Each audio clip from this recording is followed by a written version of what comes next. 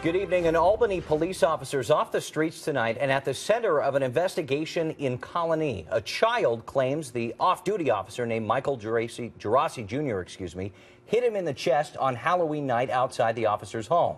The child admitted to throwing fruit at the officer's house, but claims Geraci just went too far. Now, no one's been arrested or charged in this, but police are also looking into what happened, and this isn't the first allegation against Geraci. A Halloween prank now has Colonie Police involved in a case investigators say involves Albany officer Michael Geraci and 5 kids, including a 12-year-old boy. In a report obtained by CBS 6, the officer told police he heard several loud crashes outside his home that night. He then says he followed a group of kids he believed threw pears at his house. He says he drove his car through a parking lot, chased one of them, and grabbed him by the hood of his sweatshirt and detained him before police arrived.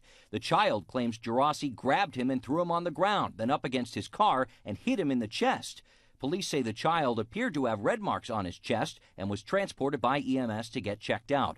Geraci claims he identified himself as a police officer and says the kid has ongoing problems with his own son. No one's been arrested in this case, and Geraci's been placed on administrative duty by Albany Police. If his name sounds familiar, you've seen him before. We first met Geraci in 2006 when he went to court, accused of using excessive force and roughing up a 73-year-old prisoner on the job, pulling him by his ankles out of a van. Geraci was suspended, but not long after, a grand jury cleared him of any criminal charges. In 2013, he was also removed from patrol duties as police investigated complaints against Geraci. A spokesperson then told CBS 6 people arrested by the officer claimed he was abusive during their arrests.